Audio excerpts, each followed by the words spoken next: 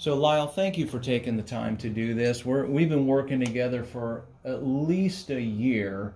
Why don't you tell your story? Why'd you call us in the first place? Well, I was having numbness and tingling in my hands and arms. Neck was hurting.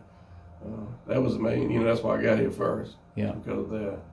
But then there was also, we discovered some lower back and some leg stuff. Yeah, well, we have had lower back pain, sciatic nerve pain. Yeah. Also, but it was more the, neck, that quality of life issue with that, was more. So there was tingling and pain, and you felt it was related to the neck, and so how did that affect you? My hands would go numb. Yeah. And driving especially, it was something about, I don't know, because I work over my head a lot too, and that was just getting to the point when I couldn't do that.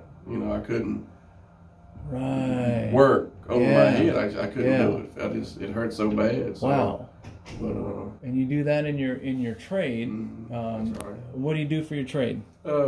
Custom cabinets. Yeah, I guess cabinets are up above a lot of them. You're up or you're on. They're not all right at shoulder width, right here. And you're not, you're on more of a stool, to get up. So but you got a lot of work over your head, especially the trim work, and I mean, I couldn't hold a nail gun. I couldn't do it. Wow. I mean, just couldn't do it. All right, so fast forward several months here. We're doing some adjustments. We did some orthotics and lift in the shoe. And how are things feeling these days? The hands, all that numbness is just about 100% gone. Good. I mean, like I said, I wake up sometimes at night, but I think that's more of a getting in a position, when I'm sleeping it does it, because during the day, driving it doesn't bother me. If it doesn't go numb, I don't have the pain in my neck. So good.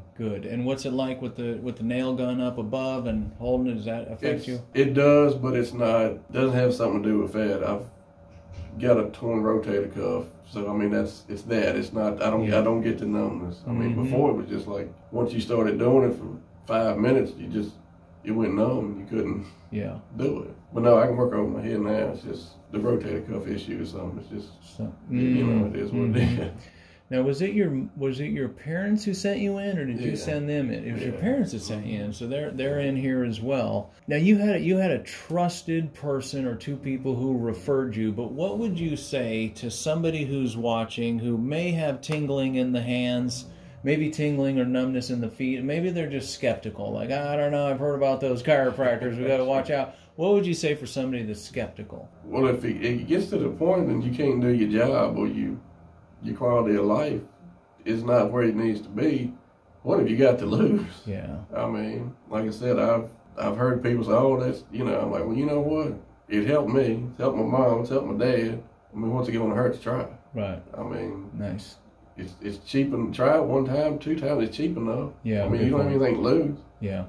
And like I said, about everybody I know that has had chiropractic work on them, it's helped them. Of course, you can't help everybody, and nobody can. Right. But, 9 out of 10 people, it's pretty daggone good. It's about that. Very nice. That's probably what you see. Yeah. But I mean, that's what I would, just talking to people, that's kind of what I would come up with. Yeah, you're right. It doesn't help everybody, but nothing, like you said, nothing can help 100% of the people. But I mean, when I can tie my boots every morning instead of my wife having to do it for me, that's an accomplishment. Wow. Because a lot of mornings she would have to tie my boots. And then you'd have to shuffle off to work somehow. You're still young enough, you got to keep working. You don't have that option. That's right, exactly. Yeah, if I don't need to work, I got bills to pay. Yes. But it's nice when you don't have to have somebody do that for you, I can promise you. Yeah, I can only imagine that. Well, thank you so much for your time today, and we look forward to seeing you for your next monthly visit. All right, thank you. Thank you, Lyle.